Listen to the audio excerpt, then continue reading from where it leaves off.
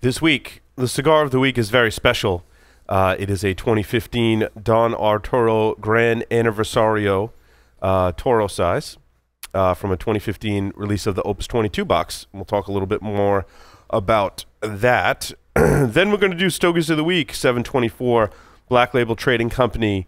I smoked some Intemperance. I smoked some other cigars that I'll talk about, including a Zulu, in addition to some Casa Fernandez, Papas Fritas, and Debonair in some of our Drew Estate offerings.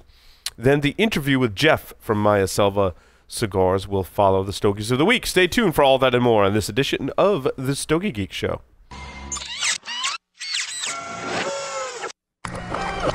This is a Security Weekly production. Broadcasting live from G-Unit Studios in Rhode Island, it's the show where cigars burn slow, ashes fall fast, and cocktails flow steady. It's the Stogie Geek Show. Welcome, everyone, to the Stogie Geek Show. Joe and I are already silly. Oh, yeah. Joe Hozempa, a.k.a. Joe Hollywood, is here with me in studio. I'm fired up. Havana Cigar Club, located in Warwick, Rhode Island, is a great place to enjoy a drink and a cigar. Stogie Geeks listeners can find a $5 off coupon on our website by clicking the HCC logo. Welcome, everyone, to the Stogie Geek Show. I'm your host, Paul Asadorian, joined here in studio by none other than Joe Hollywood Hozempa. How are ya? What's going on, dude? I'm doing well. Can I take this out? Yeah, can we're really excited about our Stogie of the Week. Excuse me while I whip this out. I actually brought this in for a client, and we didn't get to it.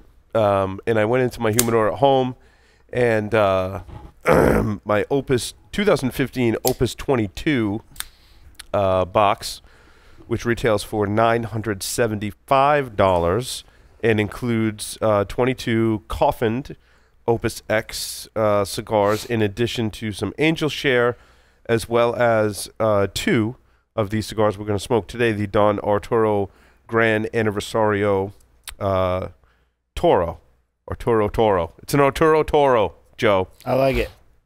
Are you excited? Smells when you cut delicious. When you can smell it before, then cut it with that deep V. I'm going to give it the deep V. There you go. Once you cut it with that, and then it just smells delicious. I'm excited. So this is a special treat, as Joel will have some exciting news that we're celebrating now. I don't know if you want to announce it on the show just yet. But You announce it. It's good. It's for you. Joe's coming to work for Security Weekly and Stogie Geeks collectively full-time. I'm so excited. This is exciting. Yeah. It's been, on the Stogie Geek side, I've been with you since January 2nd, 2017. Yeah, just over a year. I don't know the number of what episode that was. I'll have to look. But I can't wait to review my first reviews from when I started till now. Review the reviews, yeah. I think I've gotten a little bit better. I hope so. If not, you know. At least I can pronounce words right. Criollo. Right? Wow. Yeah, that's a big one. That's some big steps, Joe. You know, it's from the. I'm gonna light this thing because it's from the Jalapa Valley. Jalapa. Oh, see, there you go. Right? That's okay. Still learning. Over a year, still learning the pronunciation. Jalapa. Oh, Jalapa. There you go. Yes. I'm not going to give you my third one. I don't want to be. I'll just go one-on-one. So this is from the 20th anniversary of the Opus X brand collection. So it adorns a secondary band that has 20th anniversary on it. And I'm excited to smoke this. Sorry. We're going to get to the show. We're just initial. Wow. Ooh. It's like a raisiny kind of sweetness. Mm-hmm. Wow, that's really delicious. So again, this the Opus 22 from 2015. I purchased when it came out 3 years ago. And these having 3 years of age, I thought it was time to start smoking some of this stuff and reviewing it on the show.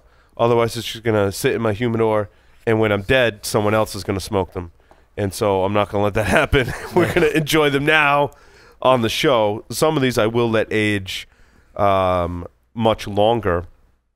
But this is not a very strong. This is not an Opus X strong cigar. This is very much a medium, almost mild to medium at the start. Classic taste on the retro hail so far. Yeah, a little bit of spice. Yeah, a little spice. you on the definitely retro. get the spice. Yep. There's just an amazing amount of smoke coming from it too. It is just billowing smoke. There is a really long history about this Don Arturo Gran Aniversario line. I thought that Cigar Dojo in January of 2017, Steve Stevens did a review of a 2016 Churchill version of this, and did a really nice job, in my opinion, of chronicling the history behind this line. I'll read some of it for our listeners today, giving props to Steve over at Cigar Dojo. He says, quotes a press release from Prometheus and Arturo Fuente, who collaborated for the first offering of this particular line.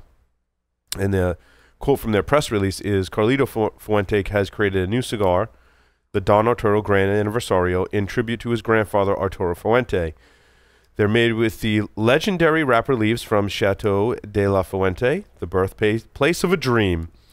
Carlito made these cigars in 2001 to celebrate the 100th anniversary of the Arturo Fuente Cigar Company, which was founded by his grandfather in 1912.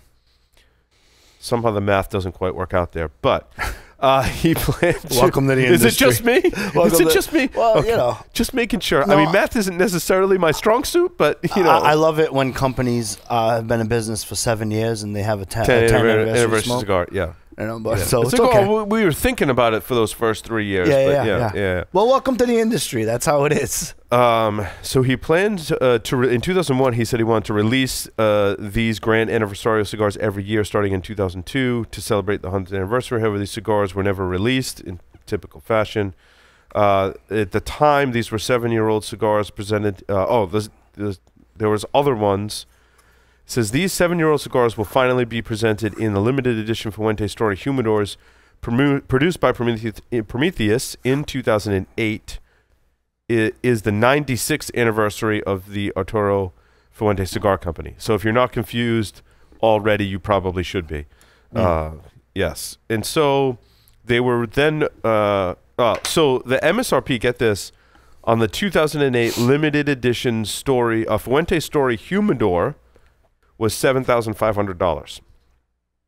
And that was a Grand Corona of this particular one. So then in 2013... they re-released an entire line, and the MSRP was ranging from $23 to $26. Then, in the following years, Prometheus included various Vitolas in this line. The Don Arturo Gran Aniversario Destino al Siglo. For those paying attention at home, is what the exact name is. I'm just going to call these the Aniversarios from this point forward because it's getting really long to say the whole name. So there was a limited release in 2016. Now, they skipped over 2015 in this article. And so, Steve, I have a addition to your post for you. These were included in the 2015 Opus 22 as well as the 2016. So now there's multiple versions of these special releases. Excuse me. So the Anniversarios were available in the 2016 Opus X Story Humidor. You know what the MSRP is on the 2016 Opus X Story Humidor. That's different from the Opus 22 and different from the Opus 6 Travel Humidor. Counting inflation, I'm going with 9,000. You are very, very close. This has a $10,000 MSRP. Yep. 2016 Opus X Story Humidor. 100 assorted cigars. I guess we're in that humidor. That must be. That's some big bucks. So the 2016 Opus 22 release was 22 assorted cigars. In the 2015, there was 2 of these Toros, and that was $975 MSRP. Which that every once in a while I can foot the bill. Maybe when we finish this box, we'll have enough budget to buy another box. That'll be one. I think we can accomplish that. We might smoke them pretty quick though, so we better get Sam. We got to get budgeting. We need more of these. We gotta get we need to do that. For sure. So yeah, there's some pretty awesome cigars that are included in this one that we'll smoke some of these on the show. I definitely have another 2 in there for when you actually close your first sales deal. Which I remember that. You lured that over my head. Yeah, which we still haven't smoked, which means you need to get to work. Got it. Get to I'm on it. Cigars are for closers, Joe. That's what I'm saying. Cigars are for closers. It's a never better place for, if you're looking for incentive. That's right. Cigars are for closers. That's it. So this cigar is just absolutely amazing. I'm actually more impressed than I thought it was gonna be. This is just delicious. So that's a little of the background behind this. Again, I strongly encourage you to check out that article on Cigar Dojo, which tries to explain the whole thing, which is really confusing. These are, of course, limited. MSRPs vary. I think when you buy them in that box, what does it work out to, like $40 a stick, roughly? Yeah. When you buy them in that box. So that release that was for that $23 to $26 was a bargain, considering the other ways to buy it there. Almost double that. So that's our Stogie of the Week, and we'll check back in on that. Let's move into our Stogies of the Week, Joe. Scaling back a little bit on the cigar model that we just discussed. Yeah, right? Like, it's tough to compare. Like, we're smoking this really expensive and very rare cigar. It's a treat for us, certainly. Yeah. And now we're going to talk about other cigars. Absolutely. Oh, and of course, all that talking about this cigar, my cigar went out. Oh, yeah. Have a lighter. Oh. Does it have a fluid in it? I don't want to. There you go. I was hoping not to. I got it. Thank you. I was hoping to not have to relight this, but I can't get off this stick. Full disclosure, I cannot get off the stick. Black Label Trading Company, Santa Muerte. Black Label Trading Company, Santa Muerte. Santa Muerte. Yep. Muerte. Yep. I'd say Muerte, but of course you would. my goal is just always to say it slightly different than you do, so I can correct you even if you're right. The Italian version is Santa Muerte. The Armenian version is Santa what? Muerte. So, Morte. What is it? It's Dead Santa? Is it the Dead Santa? It's named after the Day of the Dead, which is, I know it's De los Dios or whatever. I get it. Sure. But the Santa Muerte. That's it. I don't speak Spanish. That much is clear. All right. Next co-host, Spanish. Right? If you are Spanish, if English is your second language and Spanish is your first language, we need you here on this show. We need you here on this show, right? Just to correct me, right? Because Paul has his own Spanish, and it seems to work for him. Black Label. There's definitely Paul Spanish and Joe Spanish. I had a pretty decent cigar by Black Label Trading Company. I'm not going to give the name, right? Santa Muerte. Santa Muerte. Corona gourd is the size. It's a 5.5 by 48 Ecuadorian Habano wrapper and binder. Filler is Nicaraguan, a little bit of San Andreas and some Dominican in there. Complexity, definitely I gave it an 8. Flavor and balance, I gave it a 9. It's available in 2 different sizes. Posted these on StogieGeeks.com, so you can check that out. Cream, cocoa, natural tobacco, sweetness to the end. And then at the end, it really kicks in a really good profile. Box-worthy, no question. It's definitely a box-worthy cigar. I've blown through a box myself. And let me tell you a little bit of background about my smoking habit here for Santa Muerte. Here on Stogie Geeks, we obviously smoke cigars. And we review cigars. And so if you're looking for, if you had like a 2-cigar day, or if you're looking for a second smoke to get you into really not have them all taste the same, if you're running through that, Black Label Trading Company, Santa Muerte, Boxworthy. I gotta try this stick now, Joe. That you said that. Yeah. Boxworthy's a pretty big rating from you. And it is. And if you're familiar with the Black Label line, I love the direction that it's going with the Killer Bee. And there's a hornet, a green, Killer Bee, green hornet. It's different from the things. Kind of like maybe 10, 15 episodes back where we talked about the Tatuajes, and then they came out with the Negociants. To me, it's different than what their profile normally is. And the Santa Muerte is right. The Black Label Santa Muerte is like that. It's not like their regular profile. You ready for the one that I smoked? Did you smoke these ones from Gran Habano? I believe they sent Gran Habano sent us. Yes. This is another long name. George Rico STK Miami Zulu Mas Paz edition. I smoked the black Corona Gorda. Yep. There's a review on cigar-coop.com of the white. And of course, Will is always very thorough and accurate, which is awesome. He also includes the black, which is an Ecuadorian Connecticut wrapper, Nicaraguan Habano binder, and Nicaraguan filler. And I smoked this last night, and it was some just really classic flavors is the best way to describe it. Like when you lit it up, I'm like, wow, and now looking at the blend profile, it was that classic Nicaraguan profile. But what was weird, which kind of threw me off, was they wrapped it in this Ecuadorian Connecticut wrapper. So it's one of the two Connecticut's I smoked this week that really, like, they taste nothing like a traditional Connecticut or nothing like really many other Connecticut's out there on the market today. And largely because I feel that Nicaraguan filler is a sharp contrast to that Ecuadorian Connecticut, which the wrapper wants to be smooth and creamy, but when you pair it with those fillers, you get that spicy and earthy Nicaraguan flavor profile, and it was it was a good departure for me. I liked smoking it. The Nicaraguan fillers, very pungent on the retrohale. You get a lot of that earth. You get a little bit of that spice, a little bit of pepper.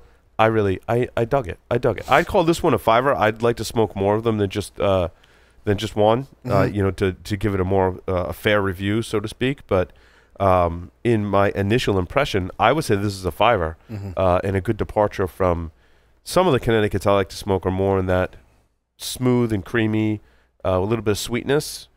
This was just not that at all, which was nice to have something different. Yeah, and it's packaged. It's got like some.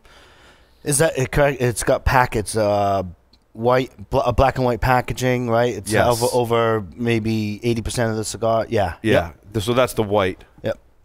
It's like almost like a wax paper. Yeah, that they put over it. Yeah, they put over it. Yeah, and then there's a band, a Zulu band on it. And just so you know, programming note: George is scheduled to come on the show too. Oh, nice. So he's coming schedule-wise. Hopefully, well, definitely pre-IPCPR. If I can give you a deadline. So. I really liked it. Will actually rated the white a 5-er as well. Yeah, I had the white. I didn't have the black. I would. The white is a Nicaraguan Habano wrapper, Nicaraguan Habano filler, Nicaraguan filler. So yeah, that's going to be a different experience with the Habano, Nicaraguan Habano wrapper is certainly a sharp contrast from an Ecuadorian Connecticut. So I'd be interested to try the white as well. Yeah. So what else you got, Joe? I had 724 Factory 57. Format I had was a Toro. It's a 6x54. Wrapper is Nicaraguan Habano. The binder is Costa Rican binder leaf. Filler is Honduran, Nicaraguan, San Andreas, or Mexican San Andreas. And a little bit of mixture of some Colombian tobacco in there. Complexity. I gave it a 7. Flavor and balance, I gave it a 9. It's available in 6 different sizes. Again, light black pepper, a little bit of mix of cocoa. Burns awesome. It's a great stick. Nice. What I noticed about it, when you get towards the end, you get a nice creamy finish. Had a chance to catch up with Kurt from 724 as well. Bless you. Thank you. It's good to see that he's back in action on the road. Coming soon review. He released a Connecticut wrapper, which was different from all of his line, and I had that yesterday. And the reviews will definitely be high for sure. Have you had this Casa Fernandez Arganosa leaf? Is that tan label? I can't. No, it's a Nicaraguan Puro. Mm-hmm. This was a 5x52 Robusto. I did have that. I stole that from a Maduro. Did you have it in your humidor? Yes. I did take it at some point. I had 2 in there. Okay, then. And I smoked 1 last night. So unless you smoked it last night or this morning. No. Okay. No, but then I can't see the glare from the light. Yeah, this one has a red footband. Which no, I had the one with the top wrapper. Yeah. Okay. So this one is.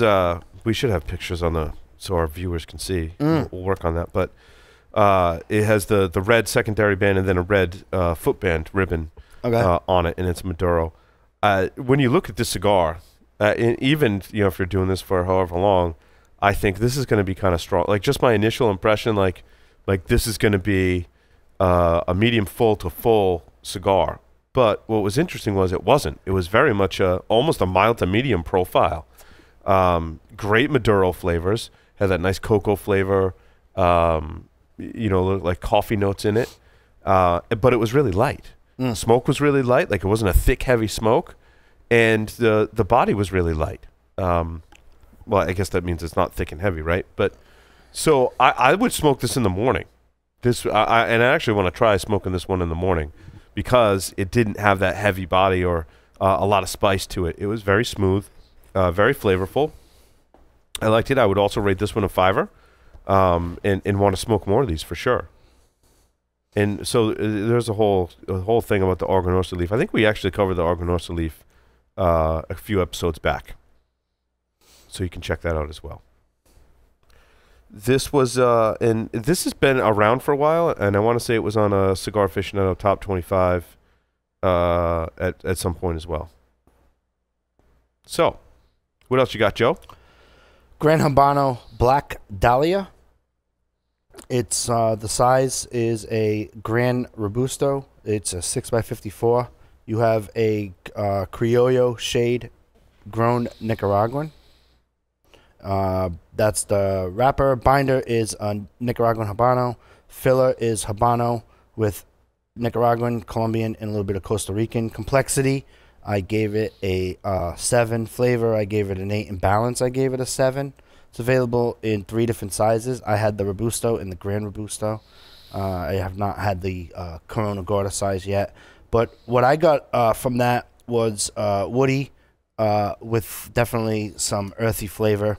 Old-fashioned tobacco. I wasn't overly impressed, but it stayed pretty consistent throughout the stick. That being said, the Black Dahlia by Gran Habano, I gave it a 5-er. Nice. Have you had the Intemperance EC? No, I haven't. One of those? Nope. I haven't had that size. I smoked. There was like a Corona Gorda type size that I smoked. They do make it in a 5x50 Perfecto, which I want to try, but it's an Ecuadorian Connecticut wrapper, Indonesian binder, Nicaraguan and Dominican filler. It is from Roma Craft in the Intemperance line. It's their Ecuadorian Connecticut line. I really like smoking these. It's, again, different. It's a very different Connecticut. I got like very different notes. It's almost like an oak type flavor. Like it's some very distinct flavor that you get that kind of comes and goes throughout the smoke. The rest of the profile is more of a traditional Connecticut kind of profile, but there is like something in there that like holds your attention because it in like every other puff you're like, what is that? Like that's pretty cool, and that's why I like smoking the Intemperance. Intemperance, yes, from Roma Craft. Oh, okay, yeah. I got this at Joyle's. They carry the Roma Craft line, which I really like. I mean, I think Skip and Mike certainly do a great job over there at Roma Craft. Yeah, from what I've had from them so far, definitely good stuff. Yeah, it's hard for me to find anything in their line that I don't like, to be honest with you. Right. Like, all of it is just very smokable. I think most of their line is like a 5-er, and then they've got like their real home runs, which are pretty amazing. Mode 5 is really good. So, I smoked that this morning. That was good. You want to do another one, Joe? I have a couple more. You want me to go? Yeah. All right. All right. Go. No, you go. I'll go. No, I'll go. No, you go. I can't get off of these either. EP Creo. Here, Oh boy. EP Carrillo. Oh shit. Edición Limitada 2013. I've had the 15s. Where'd you get those? The next door. Really? Well, they weren't. They were until you bought them all. I bought a box. They're and now you got to go in my humidor. I think there's a box of those in my humidor. Oh, I think I probably Stole some from me. Stole some to make from sure you, you like them, and then you bought a box. Well, great go-to stick, and the price point's awesome. Check your local tobacconist for these. They'll definitely cut you a deal for sure. However, wait, so this is a 2013 is a short run or a limited? It's the Edición Limitada. I like the 2013 short runs as well. Those are good too. Those are good too, for sure. I gotta remember which one this is. And see, now I don't feel bad because when we had Ernie on the show, he couldn't remember what some of his limited editions were, and he created them. Yeah. So I feel exonerated in that respect. This is a darker wrapper, right? Yep. Mexican San Andreas. You have a wrapper, Mexican San Andreas. Sure. Binder, you have Brazil and I've some got Nicaragua. a box of these too, now that I look at the box. Yeah, they have the short runs and then they have the limitadas. Yep. Edición Limitada. Yep. Filler is Nicaraguan. It was released, obviously, October 2013. Wait, did you say the binder? The binder was Brazil and Nicaragua. Yeah. And your filler is Nicaragua. The date released, obviously, it's 2013, but it's October 2013. Wanted to make reference that there's only supposedly they made only 30,000 cigars of this. Obviously, Edición Limitada, right? Complexity, I gave it an 8. Flavor, 9. Balance, 8. I mean, amazing stick. Earth, chocolate, espresso, and my favorite when you do a V-cut, when you get that leather component towards the end, absolutely box worthy all day. So it's interesting. The original Half Wheel review by Brooks, he gave it a 78 and said it was surprised at the horrible opening. These cigars would be a massive understatement. He says it seems to be the tale of two smokes, bitter and harsh at the beginning on all 3 samples that he reviewed. I just think they needed to age. Sure, I can see where they can pick up you do get like a slight bitterness for sure, but I wouldn't describe it quite like that. But it probably just needed to age. I mean, think about it. If it's 2013, it's been sitting there for 5 years. Now he says the second 2/3 were creamy and woodsy and very sweet. Yeah, and so I don't know what we've talked about this on the show, but I kind of feel like when the first third is harsh like that, and the rest is pretty good, that if you put them down for a few years, that harshness in that first third goes away. And I forget exactly why. It's something to do with the aging process. We've actually asked some of the blenders exactly why that is. I don't think there's any really good kind of clear-cut answer for that. Certainly leaf placement, maybe some of the leaves up front needed more time to age. Although I got better answers in the past. I'll have to go back and review those segments. Yeah. But well, when you get that bitiness and bitterness, the Manuel and Noah said it's just the tobacco is not ready. It's not ready. Right. Yeah, I think that was the it could have aged, but not enough age. Yeah. But now these have been sitting for 5 years, and you can still find them. And it's awesome. Now you make me want to go. Now I've got one in there. Although this cigar is absolutely This is. I was just while you were talking about that, I was taking a moment, like saying, "Wow, this is really good. This is really good." It's just delicious. Yep.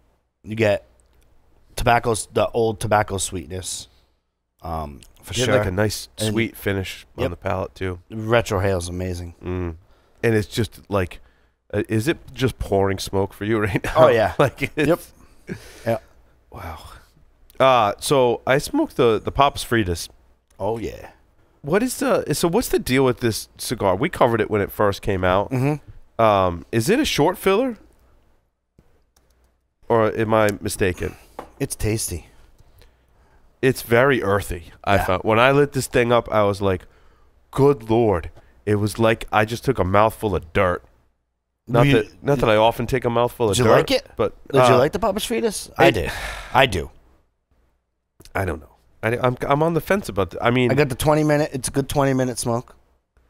Yes. You know? Yes. So it's Connecticut broadleaf Maduro, Brazilian Montefina binder, and the filler is Honduran and Nicaraguan. And so are these aren't short. I could have sworn they were short filler, but that Papas Fritas translates to French fries, in case you were wondering. Yeah, they used to come in tins. I think these were did I buy these? I think I bought these. Yeah, I did buy these. So at this point, is a composition similar to number 9, uses a triple quarta for the filler. What does that mean? I should know this. Anyway. I think these are different. It's not something that is like in my profile. I don't think they're bad, but every time I've smoked one, including most recently, I'm like, this is a good cigar, and I can see people liking it, but the flavor profile, I think it just tips the scales on the earth component for me, where it's not something I really like to smoke all the time. But I can see if you like that really earthy flavor, sure, this is the cigar for you. Yeah, they're very earthy. I think if that blend was in a bigger size, it might not be. I don't want to use the word bearable, but I think it's just a. I think they're if you're looking for some earth and you want good taste, and you got 20 minutes to smoke. I know some days for some people, you know, it's definitely a good go-to, for sure. It's a good second smoke, golf course, if you're into. I'm sorry, it's Tripa Corta. Yeah, so the trimmings from the bunches of long filler cigars are combined in other selected chopped tobaccos. Yeah, so this is a short filler cigar. That's what Tripa Corta means. I should have known that. There you go. Anyway. So what else we got? Is it your turn now? Yeah, it's my turn. Okay. Yeah, I have Black Label Trading Company Last Rites. I had a Robusto 6x54 size. Wrapper is a Ecuadorian Habano Maduro. Binder is Honduran. Filler is Honduran with Nicaraguan. Complexity, I gave it a 6. Flavor and balance, I gave them both 7s. It's available in 4 different sizes. Get a mix of black pepper and some dark chocolate. I was like, you know, it was good. It was a good stick. When I go back to the Santa Muerte, did I say that right? Santa Muerte. Yeah, I think so. Yeah, there you go. When I go close enough, right? when I go back to that, I'm like, wow, it was more where I wanted to be, flavor profile. But the Black Label Trading Company Last Rites, I gave it a 5er. I did. See, I smoked more Connecticut's than I thought this week. So I did the Debonair Daybreak, which is the Ecuadorian Connecticut offering from Debonair. Ecuadorian Connecticut wrapper, Dominican binder, Dominican Nicaraguan fillers. I got the Toro size, was actually sent to us by Drew Estate, and this was really good. I've been kind of you talk about not being able to stay away from a particular cigar. That's this one for me. I don't know if this is necessarily the first cigar of the day for me. I have tried it the first cigar of the day. I like it to kind of be the second, or actually, this is a Connecticut that I smoke later in the day. Like if I really want to have a Connecticut, but I want something with a little body and more flavor, this is it. And that makes this a very versatile cigar, which I really like. I would buy a box of these. I would call these box worthy. I mean, the flavor profile is spot on. They burn, draw, like the whole experience you have when you smoke these was so consistent. The inside label on mine said November 2017, so there's not a whole ton of age on these. I would like to see what they do with a little more age on them as well. But this was very smokable, great flavors. So yeah, I'm calling it box worthy. Yeah, they might not make the age. You might have to get some more. Right. What did you think of this, the Daybreak? I liked it. We did our deep V cut. Sat there. Love the deep V. Yep. And you know, and enjoyed it. It was. I didn't know it was that new, like 2017. Yeah. You know, I thought it was a slightly older blend, but yeah, it was a great cigar. I'd probably give it definitely either box worthy or box split for right now, for sure. It's definitely up there.